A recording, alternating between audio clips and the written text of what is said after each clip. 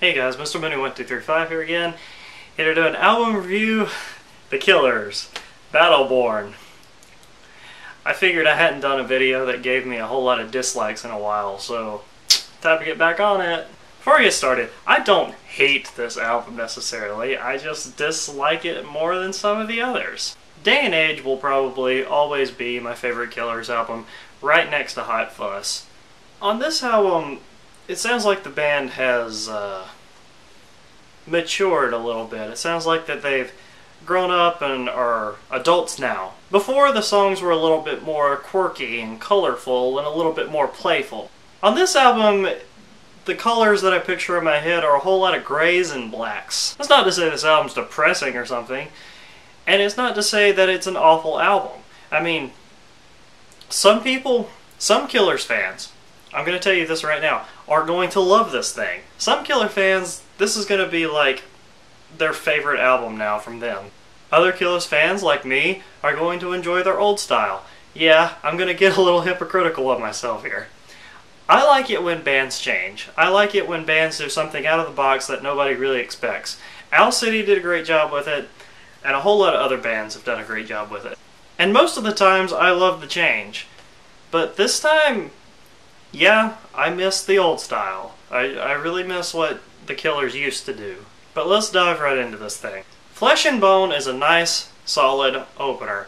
It's not one of my favorite songs on the album, but it's a really good song, I think, personally. It serves as a great intro to the album, along with the very first sounds that you hear of the track are very different than what you hear later on in the track.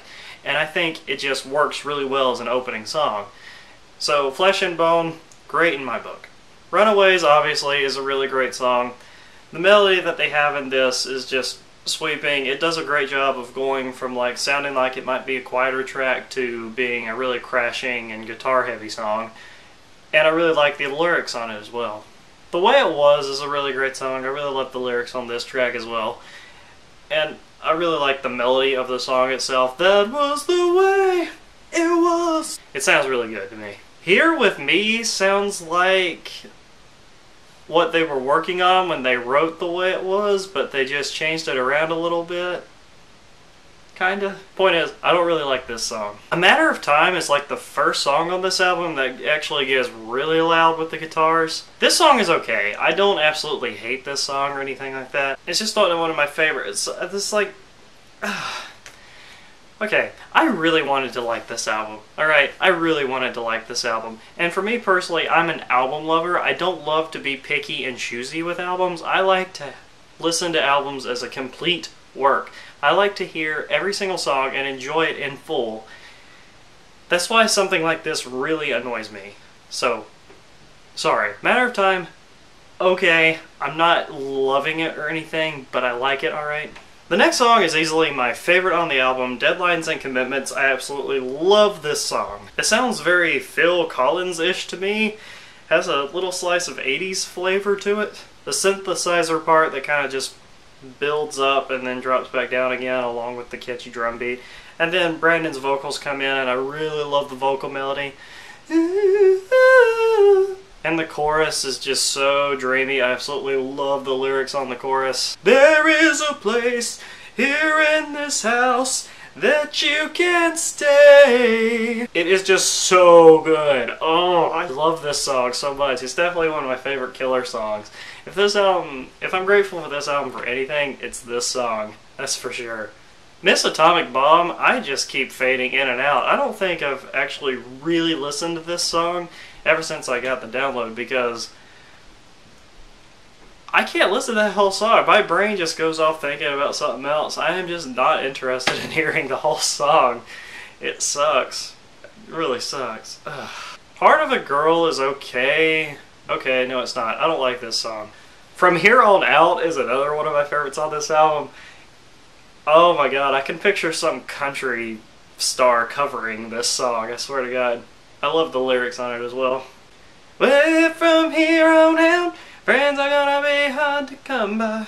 It's a really nice change of pace on the album, and I love the direction that it turns. It was a great little hidden gem in this big pile of not good.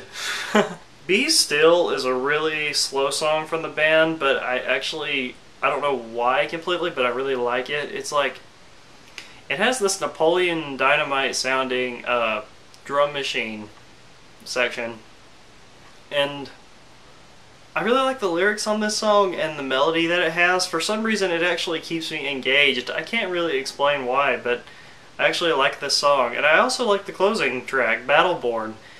It's one of the loudest moments on this album and probably one of the best. The title track is great, and it's a great closer. In the bonus tracks, Carry Me Home is probably my favorite out of all of them. Prize Fighter, I'm like, what the fuck is this? I mean, I don't care about Prize Fighter that much. Same thing with the remix of Flesh and Bone. It's okay, but it's just a remix. I mean, whatever. So as you can tell, I had my songs that I thought okay or I actually loved. There was like maybe 2 or 3 songs on here that I actually would skip every time.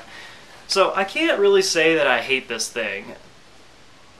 And I can't really say that it's not good, even though that I've been saying that.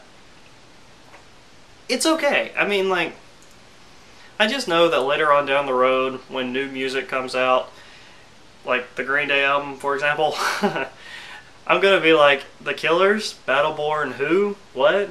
What? I'm not going to remember these songs a few weeks or months from now. I'm not even gonna care. Will I be buying a physical copy of this? Probably not on release day. If I wake up one day and I just see the beauty in this, then yeah, I'll pick it up. But as of right now, I'm not on the fence with it. I'm slightly more on the side of liking it. So, don't completely hate me. I do actually kind of like this thing. It's just not my favorite. Day and Age will probably always be my favorite Killers album because the songs Losing Touch, Human, Spaceman, Joyride, those 4 songs right there just blow this album away. The whole album, those 4 songs, blow this album away. We can't forget the classics like Somebody Told Me, Mr. Brightside, and all these things that I've done. You know, like, those 3 songs right there blow everything on this album away. So you see what I'm trying to say? So, love it, hate it, that is your opinion. You do not have to listen to me at all. I am just telling you what I think of this thing. So, let me hear your views on it, because I think this is going to be an opinion-based thing for a long time, for everybody who's listening to this thing. A lot of Killers fans are going to love this thing, and a lot of Killers fans are going to hate this thing. So there's going to be a dividing line all over the place. That's just my gut feeling. So let me know what you think. Mr. Moon 1 2 3 5. I'll see you guys later.